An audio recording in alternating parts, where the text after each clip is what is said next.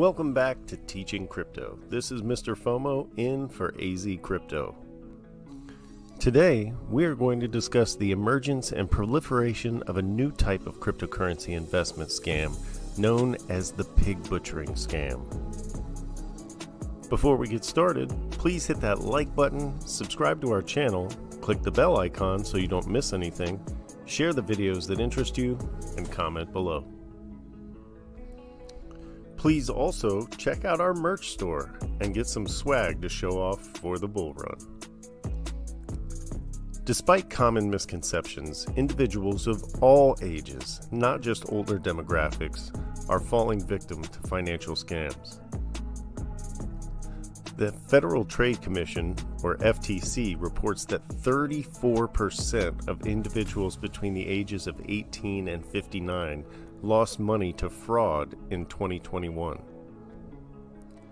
Total losses to pig butchering scams number around $3.3 billion annually since that same year.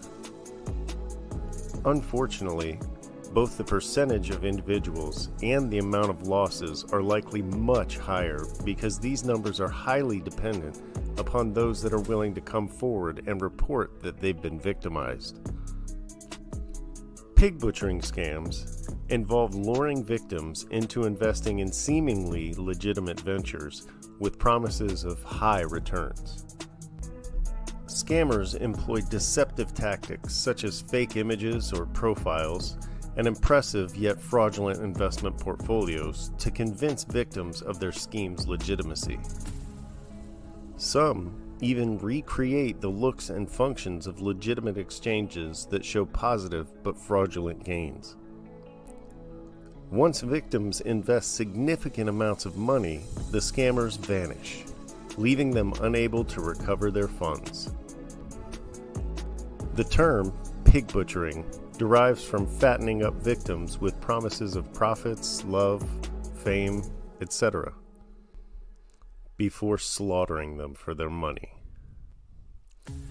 Scammers initiate the scam with seemingly innocent chats, text messages, or DMs, or by adding individuals to investment-themed group chats. Victims are gradually introduced to the fraudulent investment scheme, and scammers use persuasive language and manipulate numbers to convince victims to invest. Once victims transfer funds, the scammers disappear or make excuses to delay withdrawals, leaving victims with significant financial losses.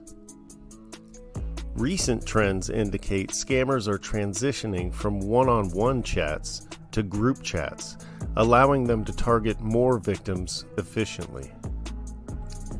Scammers obtain victims' phone numbers from leaked databases or underground markets. They create fake profiles and fake investment chat groups to build credibility and trust among potential victims.